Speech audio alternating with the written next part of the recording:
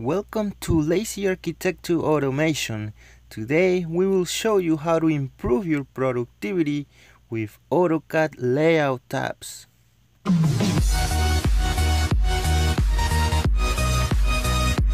AutoCAD layout tabs should be seen as templates for AutoCAD paper space.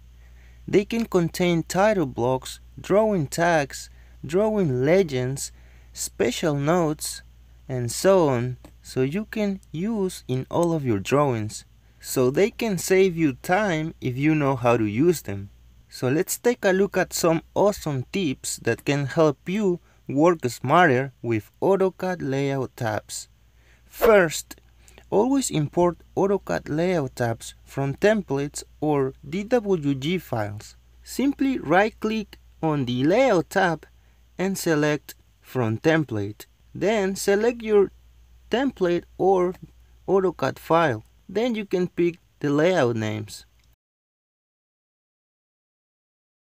As you can see, I have my title block with my tags and all of the information that I needed.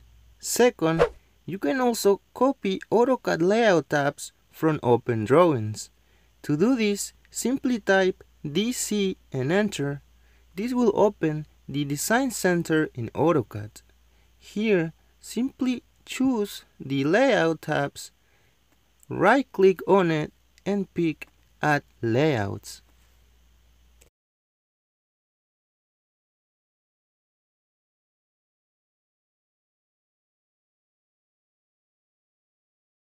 Third, learn how to modify AutoCAD layout tabs.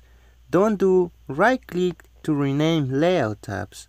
Simply double-click on it.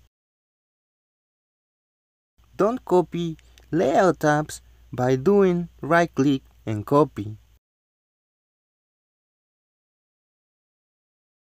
Just press Ctrl key, click and drag the layout tab to the desired position.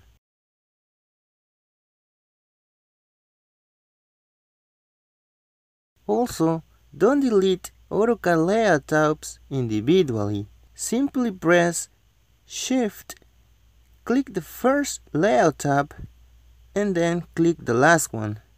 Now you can delete many layout tabs at once. And this concludes today's lessons of AutoCAD layout tabs.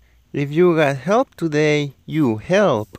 Share. I upload videos every Tuesday, so don't forget to like the video, subscribe, and turn the notification bell on. I'm the Lazy Arquitecto. See you in the next tutorial.